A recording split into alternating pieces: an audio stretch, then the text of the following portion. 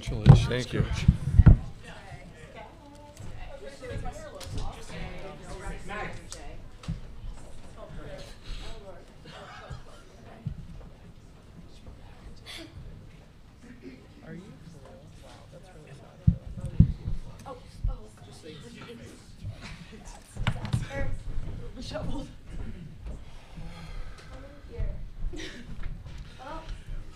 We have head coach Jerritt Elliott. Our student athletes are Emma Halter, Ella Swindle, Madisen Skinner, and Asjia O'Neal. And coach will ask for your opening comments, please. Well, first I would like to congratulate Nebraska. Incredible year for them. They got a lot of young talent. We're going to see a lot of them in the future here. But to my team and to my staff who put in so much time, they don't get a lot of the credit, but they do a lot of the work. And super lucky to have our staff that care so much about these players. And we were really on the struggle bus at 5-3 early in the season, and just ask our kids to stay with the process, trust one another, work hard, and when you have good quality kids that have good values and that are very humble and vulnerable, we worked through a lot of ups and downs, a lot of tears, a lot of things that we were trying to figure out, but they put in the work to do that. And then magically, it just came together. Because they put in that work, and you could just feel it today. They were just so prepared. They were on a mission to be able to do this, and the confidence they showed from the service line was remarkable on both nights. And we just put a tremendous amount of pressure on both teams in this tournament, and ultimately, we're able to get them out of system a ton. Your questions. We'll start here, please. Yes, this is for Asjia. I know you've probably served great many times in your life, but have you ever served better than that stretch where you, in a big match, I believe you had 10 in a row and you guys went on an 11-0 run, it just turned the match around. Could you talk about that? Yeah, I don't think I have ever had a run like that, but my teammates put a lot of confidence in me, and I remember before the game I said, I feel kind of weird with my serving today. I don't know how it's going to feel, but I think just our energy and the trust that we have with one another, there's no doubt in anything that anyone was doing the whole entire night. So it just really goes back to our team culture and how everyone really uplifts one another and allows us to do kind of crazy things. We'll stay in the first row, please. Madisen and Asjia, you guys kind of had a moment on the court after the celebration. I saw it on TV. What did you guys say to each other? I was just telling her how proud I was of her and how honored I was to be her teammate, and I'm so sad that we're not going to play together in the near future, but I know one day we will play pro together, or she'll be playing with my sister. But just how much she's improved and just leaded this team so well, and I'm just super excited for her and was so happy for us. Love you, Asjia. Okay. Love On you the too, aisle, Maddie. please. Coach, if you could just kind of take us back to that first set and give us a little clarification on the red card. Oh, bad memories. Yeah, my first red card of the season. I don't know, we're not allowed to speak about the referees, and there was an overlap that was pretty blatant that I was asking to talk to her about, and got the red card. And luckily my team stuck together. We shanked a pass, and then Maddie came up with a big out-of-system kill, and I was really regretting that, but it's really, really glad that we were able to make that happen. On the aisle here, please.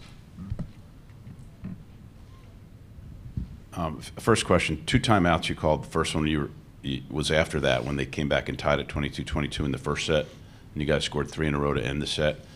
And then in the second set, you're down 10-7, you call timeout, and that's when these guys went nuts. Had you had responses to timeouts like that? I mean, we have, obviously. We were down 24-19, and I don't know, we've had some 24-22s throughout the season, but our conversations were not, there wasn't anything strategical. It was just trying to clean up our touches a little bit more. We felt like we were winning the serving game, and if we could just clean up our first contacts and get ourselves some swings, and just trying to calm them down a little bit with the anxiousness of being in the national championship match, and they were able to do that. And Ella, I mean, you're kind of new to this national championship stuff, but did it feel like you were setting up batting practice there at times?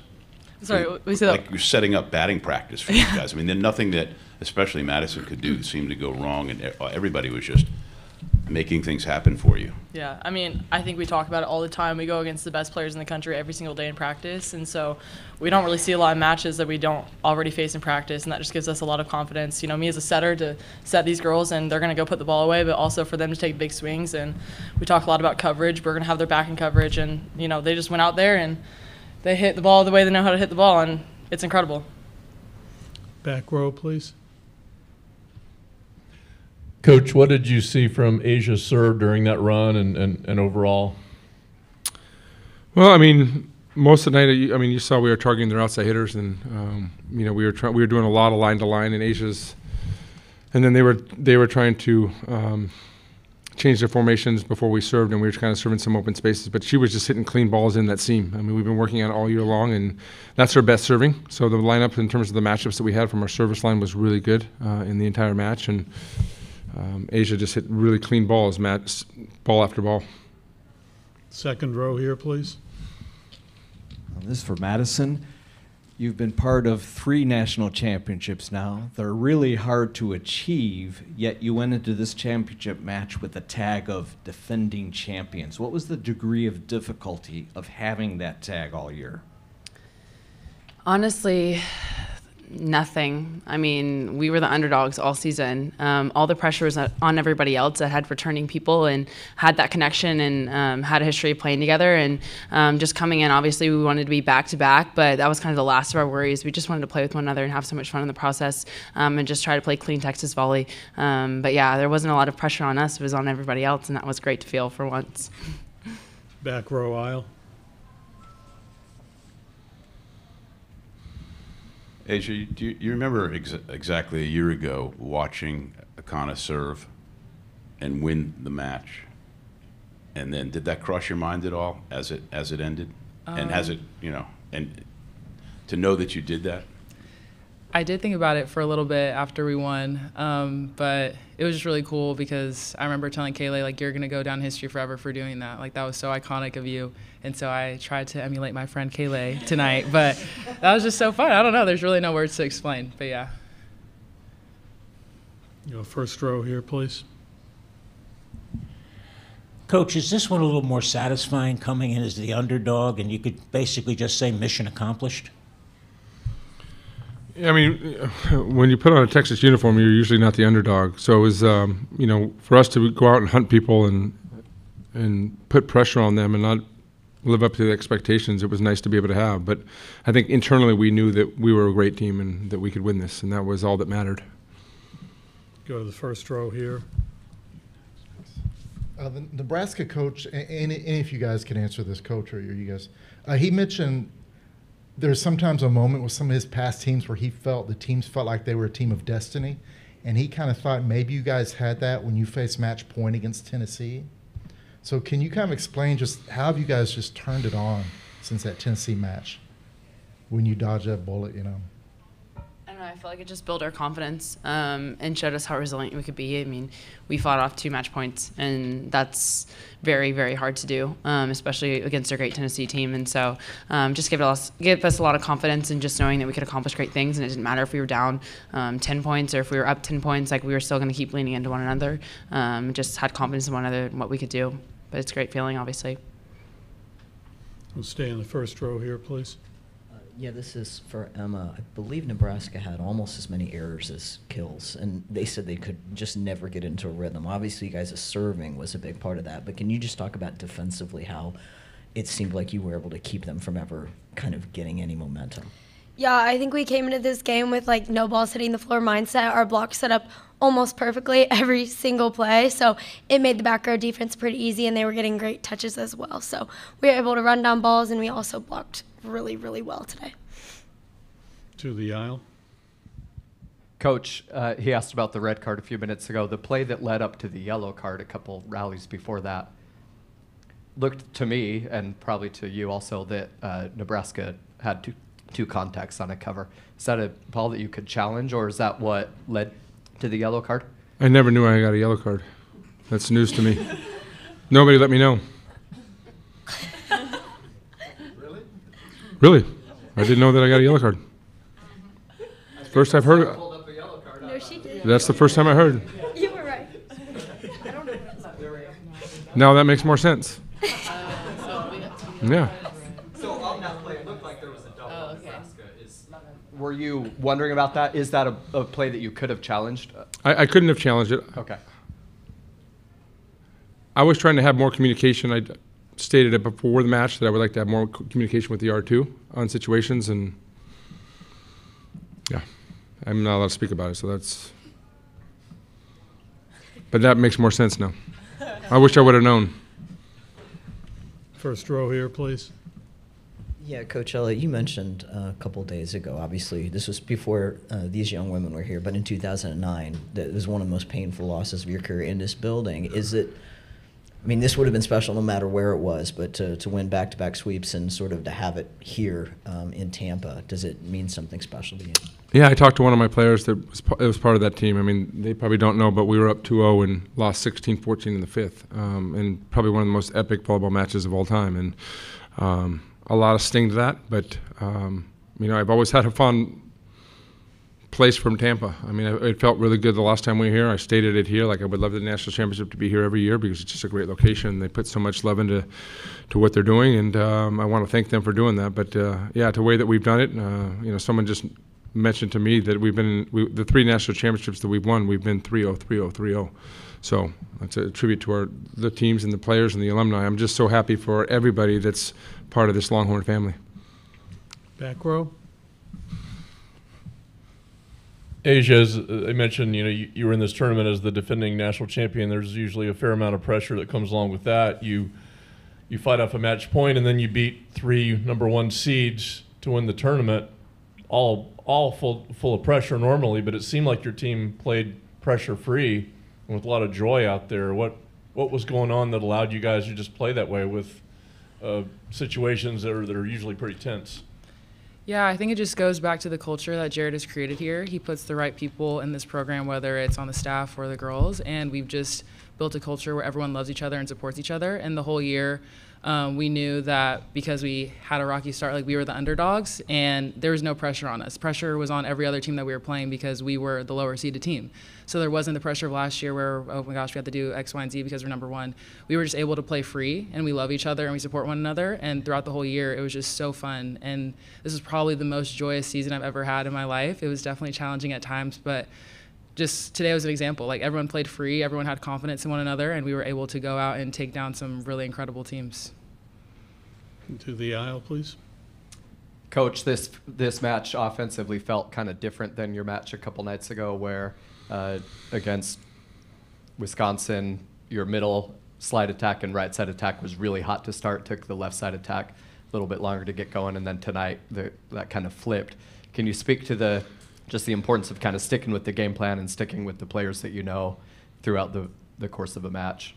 Yeah, I mean, we had a nice game plan. We felt like coming into this.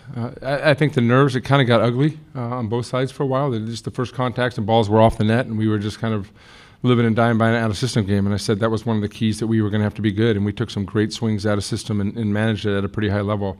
And then as we started passing better, obviously we were able to get our offense a little bit more involved. We got Asjia a lot more going, and then we got Molly going, and then it just opened everything up for our team and just had a lot of good balance. And we got some nice bounces a couple times. Over here, please. Yes, for Ella. Ella, I think you are the first starting freshman center to win a national championship since Jenna Gray did it in 2016 with Stanford. You've talked the last few days about how much you learned from your older teammates, but now that you're here as a national champion as a freshman, what's been this whole process like? Jerritt talked about, you know, the 5-3 start, but what's it been like for you to be sitting here now as a national champion?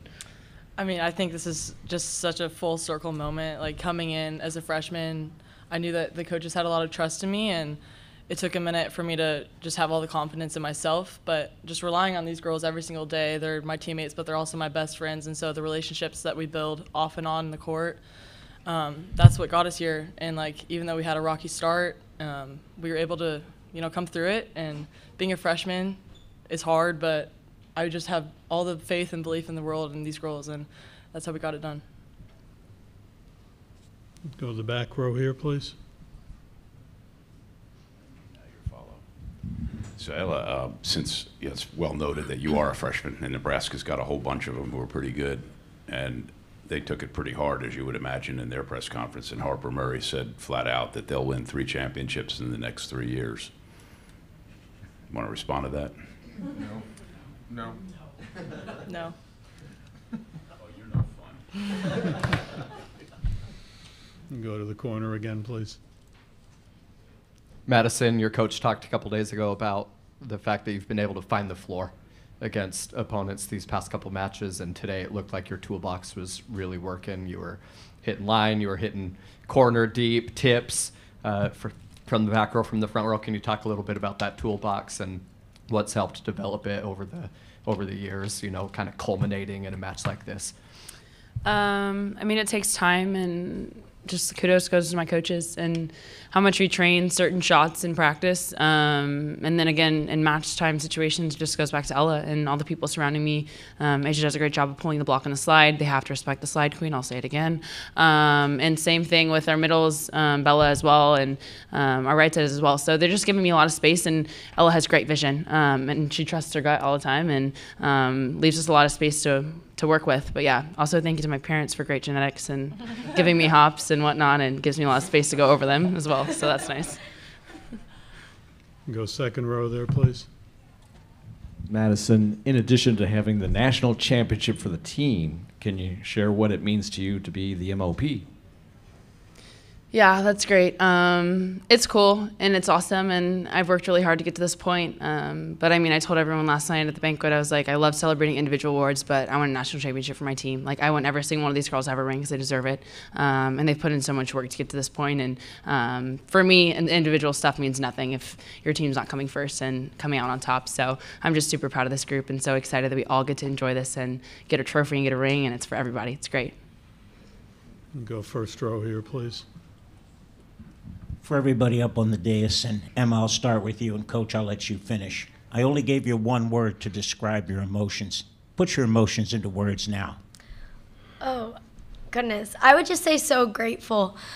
These girls are, like they all said, we're all best friends, and these opportunities don't come all the time, and not many people get to do this in their lifetime. So just really taking this in and enjoying every single moment. I'm so grateful for this moment, for all the girls, and for everyone who supports us. I would say I'm pretty starstruck right now. It hasn't really kicked in that we just won a national championship, but I think in a few days I'll really let it settle in and feel all the emotions. But yeah, I'm just very starstruck, very grateful again. I'd say it's just surreal. I was so emotional on the court. I've never been so emotional ever in my life. But just to have this season that we had, and it being so rocky but coming out on top, and just the confidence that we all had together was just something that I've never been a part of. So it's great just to battle back and be the underdog and have people expect you not to do great, and then you just to prove them wrong. It's awesome. I would say blessed. I'm really blessed that I got this 6th year to be here. I'm glad that Jerritt trusted me to have this extra year with him. We have such an incredible team. Our team has really strong faith, and we talk about that a lot, and I just feel like we've been really consistent and strong in it and trusted the process, and because of that, we were given so many blessings to be able to go out and win the way we did, so I'm just really, really blessed for this. I'm just proud.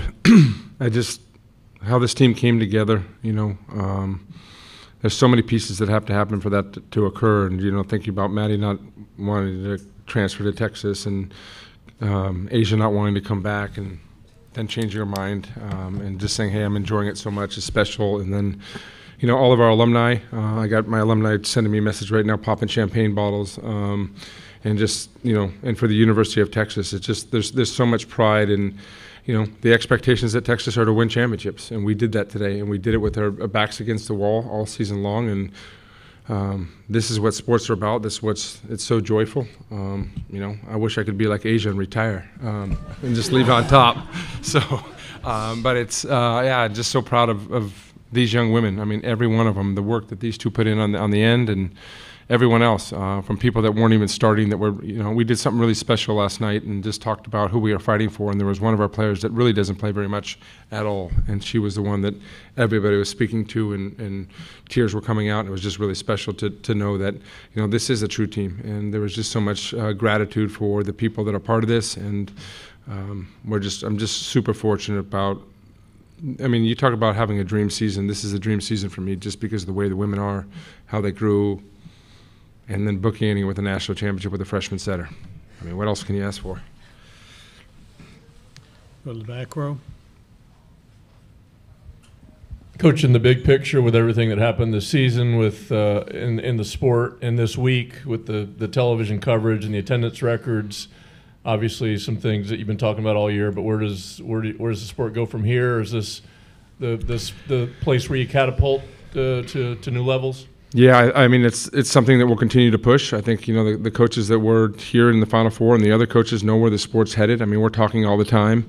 I have my SEC meetings coming up on the 24th of January, and I'll be pushing some things with them and trying to get all the coaches on board. But it's a spectacular sport. I was actually sending some pictures of Maddie in the semifinals versus Schmreck, and just the physicality of those pictures is just flat out scary. And a lot of them played UCLA and Stanford, and I think your team could beat our team back in the early 90s. And it's just the physicality of this game has changed, and it's so fun to be a part of and watch. We'll go here, and this will be our final question. I have one quick for Ella and one quick for Asjia, if that's okay. Ella, you had 5 kills, which was 3rd most on the team. Can you speak about just your offensive mindset and how that opens things up for the rest of your teammates? And then Asjia, middle of your big serving run, I looked over at you and you got this kind of smile on your face, and I just wondered what's going through her mind right now. So I'll ask you, what was going through your mind kind of in the middle of that serving run? I think all of that goes back to just our incredible passers on the team. I wouldn't be able to run an offense or really do anything at all if it wasn't for this girl right here. And she just makes my life so easy.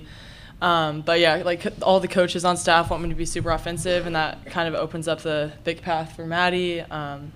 We just have so many options on this team, and thankfully I'm one of them. I like to be offensive. That's something I really like to do. So it's super fun for me, and turn around and get hyped with all of my teammates.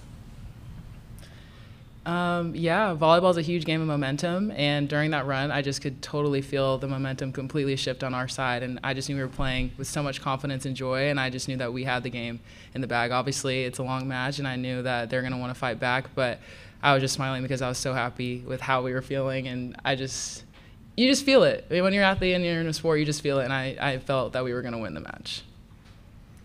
Thank you very much, and congratulations. Thank you, guys. Thank you. Guys. You guys want to take your name tags and use that as something, I'll take that too.